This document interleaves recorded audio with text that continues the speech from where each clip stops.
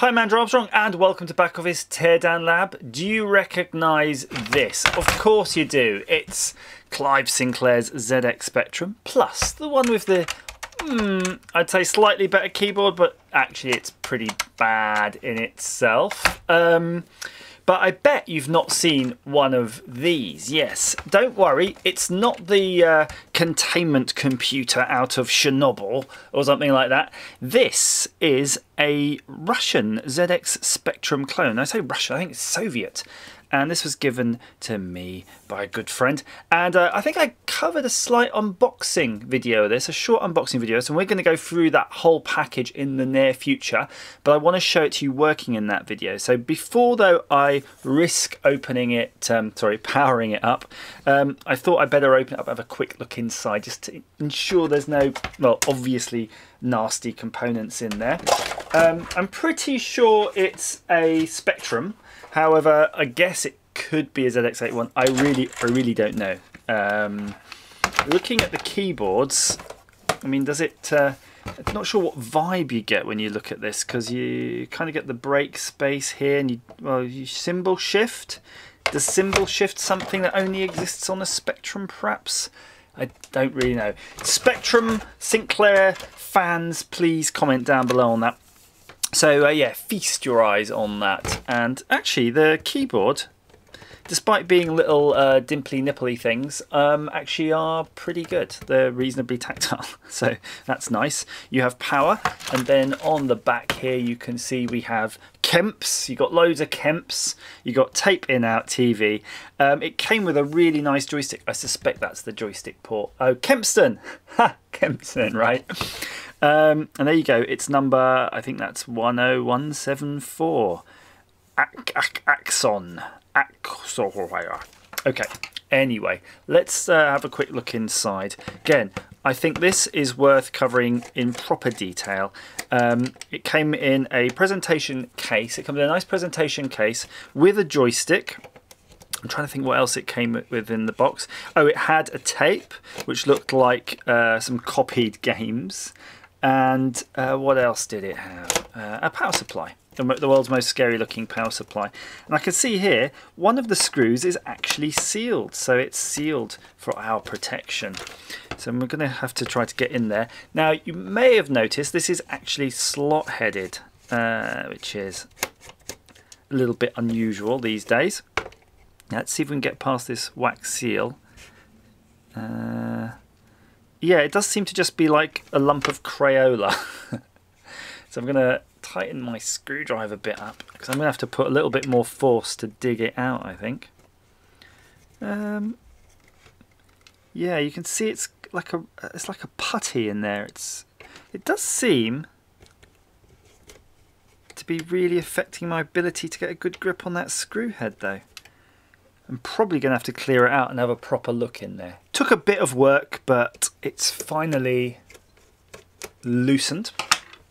Wonder why they did that, though. It's obviously some sort of security seal, but I guess you could always put a bit of putty back in there if you really wanted to get in there. So I'm just going to let the screws out. So we've got one screw, two screws. So they are little machine screws. Very nice. Something you could pick up at B&Q.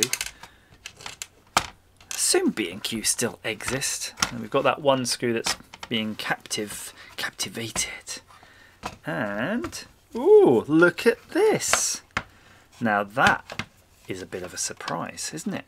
I was expecting to see something way more rudimentary. Let's start with the keyboard first. And I don't think we're going to pop this off any further. But that is quite nice. These are the sort of PCBs that you can make at home. You remember we used to make PCBs at home? That's kind of that vibe you get. That's some massive old speaker on there. And these LEDs, look, that's a really cute way. I've never seen that before. Look at the way it's had the legs bent over for each side. Very nice indeed. Few resistors. Looks like you could service this yourself, doesn't it? It's just literally Nice big fat ribbon cable, none of that horrible thin little nasty ribbon cable. In fact, that was something in that ZX Spectrum Plus, if you recall, had a lot of keyboard issues, and I ordered a new keyboard membrane. I can't quite remember where from, maybe ZX Renew, and fixed that, and then some other thing blew in it, and it's still dead, so lost interest really. Now, if you are a ZX Spectrum aficionado, you might be able to tell me about what we're looking at here. I see a lot of fingerprints on things, so it's got the original fingerprints from however old this thing is. But you can see here there's an EEPROM right here because it's got a little piece of blueness covering the window. But you have a chip here. It's a, I'm going to read the number, a T34BM1, a 9212017. So that's whatever that is. And then, do you remember there was a custom chip in these Spectrums, like a ULA, but this is probably a copy of them. And then this one's got all sorts of markings on them. I'm going to probably try to zoom in on that one for you because you're going to have to probably decipher those as much as anybody else. In fact, you can see both chips there in shot. It looks to me, I can't really make out the top line, but I see, let me, 52RASCAS47. So that could just be some internal markings, and then I think the rest looks pretty standard. I suspect these are just regular, you know, memory chips. I'm just going to count them. One, no, there's not. There's 1, 2, 3, 4, 5, 6, 7, 8 of those. 8 of those ones, which are the 9201, and then you've got one here at the end, which is a 9007, next to the crystal. Then over on the other side of the board, we've got just another 5 chips here, which again 9015, and there's 1, 2, 3 of those, and then a 9110, and then something which it looks pretty hard to read actually. It's oh no, it is there. It's a K554CA. I can't rate the last letter. K554CA something. I'll zoom in. You can use some sort of image intensification software to try to work that one out. So what else do we have though on this? You notice they didn't have an expansion, because I do recall the ZX Spectrums, or any Sinclair thing actually having expansions. They all have them. That's what this is here, and it's just not used. It just has a metal painted panel. Very nice though, isn't it? Very nicely built. So looking how this wire comes in, the wire is clearly, I say clearly, it looks like it's going to the underside of the board. I'm not going to discombobulate that.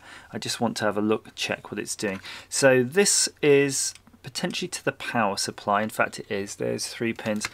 So we have to be really careful on the power supply output when we do eventually test this to make sure it's coming out good, because I'm quite confident on the other side of the board there is no power regulation. All of the components are here on the top, so it's probably just feeding through. And with regards to those ports, of course we would have the cassette ports and things like that as well. So this is the Kempston port, and I'm sure this is to do with the recording. So what a nice little thing that is. I'm going to see if I can get it all back together.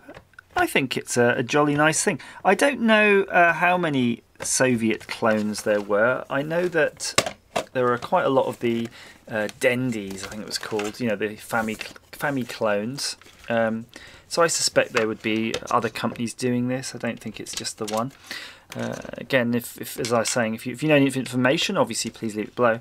But as far as I was aware, these were given out as a prize. I don't know what the competition was called. It was I think it translated something as little geniuses or something. It was about, you know, smart kids or whatever, and then they if they won a whole computer to take home, which is a pretty good prize really. If you think of Games Master, what did you win on that? A golden joystick, and that was just a, you know, sprayed up quick joy. This is something with a little more use for you, isn't it? But yeah, just to show you the difference, the comparisons. And again, you can tell me again if it's more of a Spectrum than a ZX81 or not. But if you compare them size by size, it's not too dissimilar. I think it's probably more akin though to the original ZX Spectrum, if you remember that. It's obviously a little bit smaller than that keyboard, but yeah, it's a nice thing to have all in all though, as you will agree. Thank you for watching.